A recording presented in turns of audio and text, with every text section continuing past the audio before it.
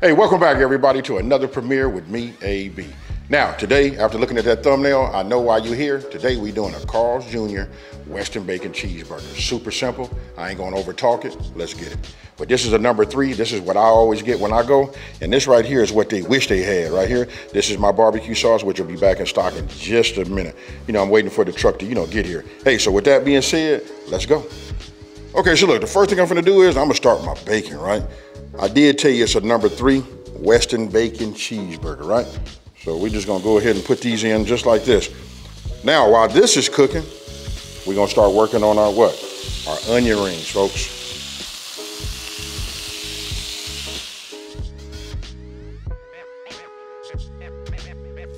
Now, because the bacon is the star, folks, you know what I mean? You wanna stay on top of it. It depends on what you're doing. For me, I told you, presentation is everything. So when I put it out like this, yes sir, this is what I'm looking for. You know what I mean? If you got a press, that'll work too. I do have one, but I'm gonna make it, everybody don't have a press. So look, just check this out right here. Look at that, that's that $1 million bacon, right? And don't forget, look at all of that flavor that is leaving in there, because you know what we gotta do next, right? We gotta put that patty on top. You guys been following me, you know I'm all about like being efficient in here, and so, making cooking where it's not a chore, right? So we got our flour, our garlic, pepper, salt, right? So we just put everything right here. And notice how I put everything around, right? You know what I mean? When you do that, it just makes it so much easier. And if I hadn't said already, let me go ahead and address this part right here. The full ingredient list will be down in the description box below.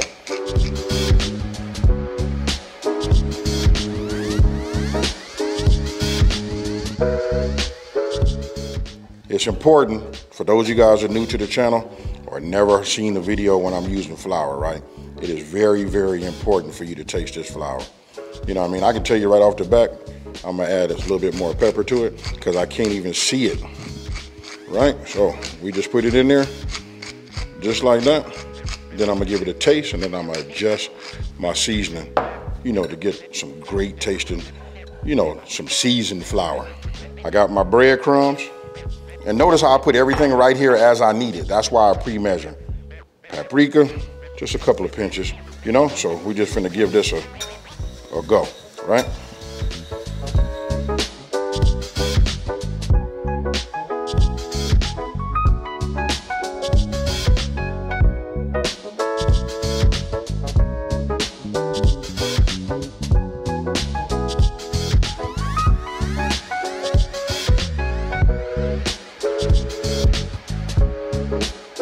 Okay, so look, this is what I want to show you guys. When you have your onion, you'll see this little thin layer. You see that right there? I know some of y'all remember back in school, we used to take this, put this under the microscope, right? I take this off of there, or anything that's on the outside of that. We want everything to just stick. So when I see it like this, we just pull it off. Got it? Okay, as I told everybody, listen, if you down with the bacon grease, all you want to do is get yourself a strainer. You can see I done started saving it again, folks. So we'll just put some in here like this. We don't want to get rid of it all. We just want to get rid of some of it, right? Because this is going to be our flavor for our patties. Okay, so look, now we get down to the good part, right? Look, again, I want to show you. I set everything up and make it easy for me when I'm cooking, right? Look, we're going to go flour, egg, back in the flour, redo the egg. We finish in the crumbs, and then we put it inside, right? Super simple. We'll just go ahead and drop them in like this. Shake it, drop it in there. Now I'm gonna take it here, then we reintroduce, right? Real simple, folks. Shake off the excess. Here, we completely coat it. Shake off the excess here. Boom.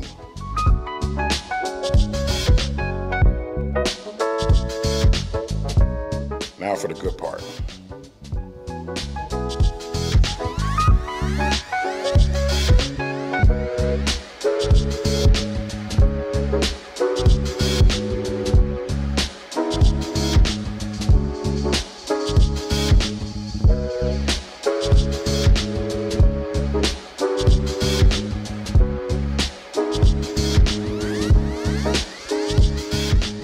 Okay, so look, got my onion rings. Remember we preheated our oven to 250 degrees? That's because when we start making our patties and getting everything ready, we want these to stay warm, right? So I'll just stick these in here.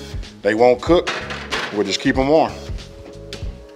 Let's talk about the beef, right? 80-20 is the way to go if you ask me. For those of you guys that are trying to cut out a little bit more of the fat, you guys can go ahead and put in, you know, get your beef, I guess like 90-10. But if you want the flavor, I'm gonna tell you 80-20, and if you can, 75-25, that works good. Now today I'm using my B series, you know what I mean? This is the beef. This right here gives it a nice, you know, flavor profile. And I'm just gonna add just a little bit of, you know, black pepper. Then we're gonna get in here and work with our hands, and we're gonna go ahead and just mix this up, right? I'm not gonna mix it up, you know, too tough where I make it so dense, right? But you do want to get all of your seasoning throughout, right? Okay, so once you got it mixed, you know what I'm saying, you got everything, you know, as best as you can. Again, you don't want to just overwork it, right? So I'm gonna go ahead and take this. This was 1 pound, right? So what I'm gonna do is I'm gonna try to get 3 evenly, you know, evenly formed, I guess we'll just call these meatballs, you know what I mean? We'll just let that stay right there, you know what I mean? And we can just pinch off of the ones, but we want them all to be about the same size. Okay, so you see, this is what I was talking about doing the 3 balls equally sized, right? They close enough for me. Look, I'm gonna go ahead and just stick it right here, right? I'm gonna let this go ahead and start off and just, you know, start to sizzle, because I'm gonna do a mash. That's why I got myself some wax paper. But right now, I just wanna let it sear, right? I got myself a press. Now I'm gonna show you, you can do it, you know, several different ways. And I know everybody was told don't wanna press it, you don't wanna spread, you know, push none of the fat out, right? But no worries. So after about, I'm gonna say about 10 seconds or so, you know what I mean? Then we just go ahead and give it a press, just like you see.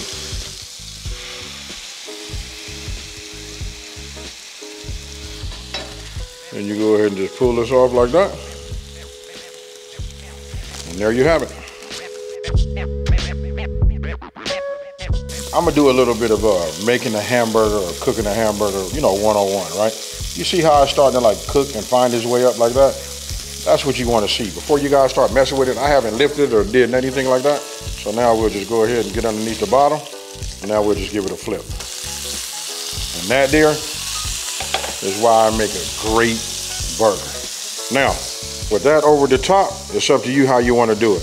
If you want your cheese to be all melted and runny like that, you can do it. But we trying to do a emulation, a copycat of the Western Bacon Cheeseburger, so I'm not gonna put it on there just as of yet.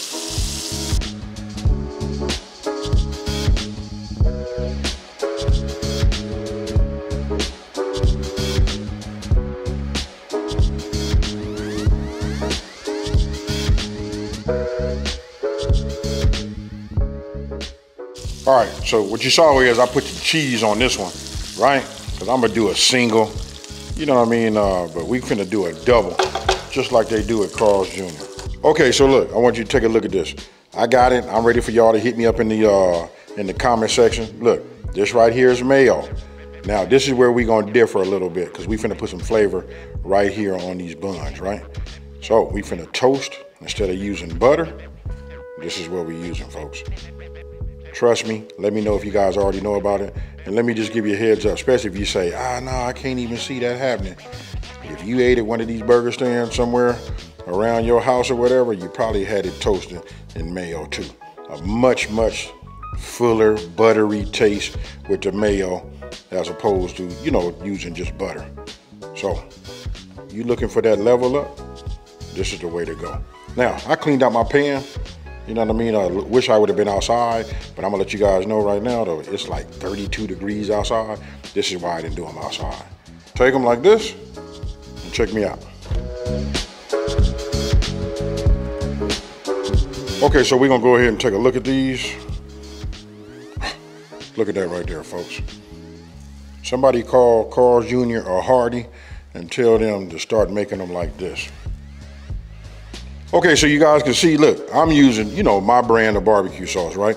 You guys use, if you don't have this already, a lot of you guys don't, because my emails are full of, when is it gonna be back in stock? I got it, my fault. Now, you guys use whatever barbecue sauce you have that you like, you know, that's, you know, cool for yourself, right? Especially if you got something that's got like a little smoky, you know, flavor to it. So, we're gonna build it and do everything just the same way they do out here, right? So, just go ahead and get you some of that barbecue sauce. Put it on here like that, and then we just want to put this around like this. Hey, somebody call them and tell them, because it look like I'm doing a commercial for them, don't it? You know what I mean? I don't even know if they this generous, you know, with the barbecue sauce, right? So we put that there. Right, we're gonna come with 2 onion rings. Ooh, they nice and crispy, folks. You see that right there?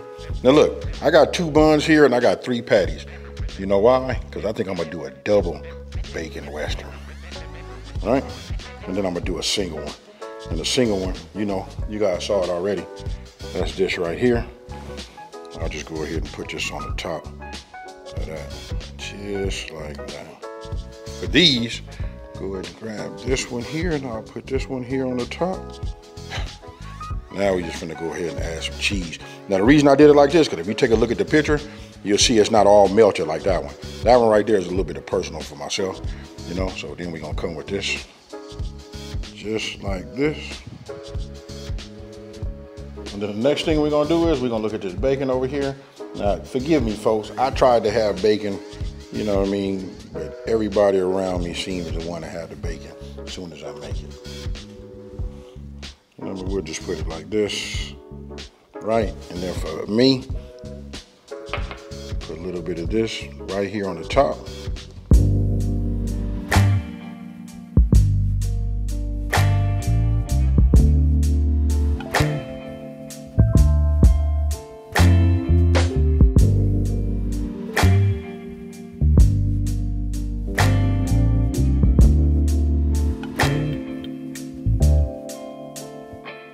Okay, so you see it, needs no introduction. Maybe for those of you guys that live like in Hardy, it seemed like when I was out there working on the road, you know what I mean, and I saw them, I don't know if they had this, and this right here is my favorite. This is why Carl's Jr. and me is one. Now, with that being said, only thing it need to be in is that wrapper. But look, I got to squeeze it down like this, and I want you guys to listen to this. You hear that crunch? Man, that's that onion ring. Cheers, y'all.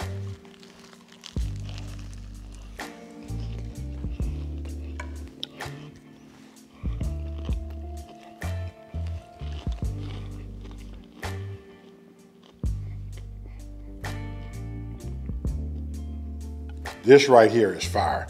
Hey, you know what? Only thing I could have done to like really level this up is just like really just had, you know, like smoked it outside, you know, put it on the grill, did something like that. Hey, speaking of the grill, I want you guys to let me know down in the comment section below, when do you want to see me get on the grill? And check this out. Hey, what do you want to see? With that being said, I'm out. Peace.